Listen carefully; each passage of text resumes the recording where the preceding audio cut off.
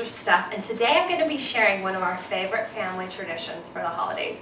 This works great, actually all winter long, but for us, this is something that our grandma used to make, and her house smelled amazing when you would walk in on Thanksgiving or Christmas Eve or Christmas Day, and it just brings back so many memories. So that's why I wanted to share it with you today. So this is Grandma's warm spice cider. You're going to start with a gallon of apple cider. Now, I'm going to be cutting this recipe in half, so if you have a smaller crowd, you could do less. You can easily double this recipe, whatever works for you.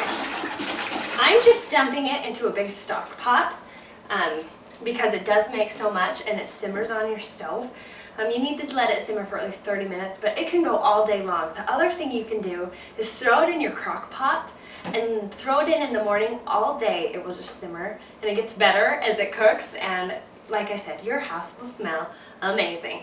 So the gallon of apple cider goes in there, and then you're going to add all the spices which make this what it is. So you're going to start with a half cup of brown sugar. Now I just have cheesecloth laid out. You can pick this up. I just got it at Hobby Lobby. Even grocery stores carry it because it's perfect for when you are doing spices and stuff like that. A lot of times you'll use this. But like I said, Hobby Lobby and craft stores carry it too. So if you don't have cheesecloth, just use a really thin, clean cotton material, and you can do the same thing. So you've got your half cup of brown sugar, and then you're going to do a teaspoon of whole cloves. So you can see it's still the big piece of clove, and this is one of my favorite smells in the whole world. So throw those cloves on there, and then you're going to do some allspice. It's about a teaspoon of allspice. Put that on there, and then just a dash of nutmeg. You can do more or less. I did a little bit more because I like it. And then a quarter teaspoon of salt.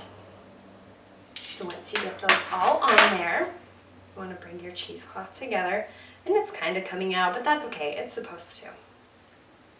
From there, tie your string around, and then you'll just put this on your stovetop on low.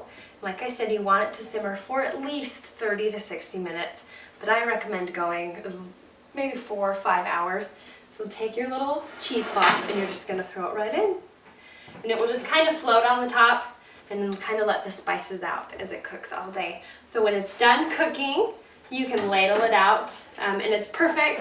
My dad and his family used to go caroling every year, so this was a fun drink to come home to after they were done caroling.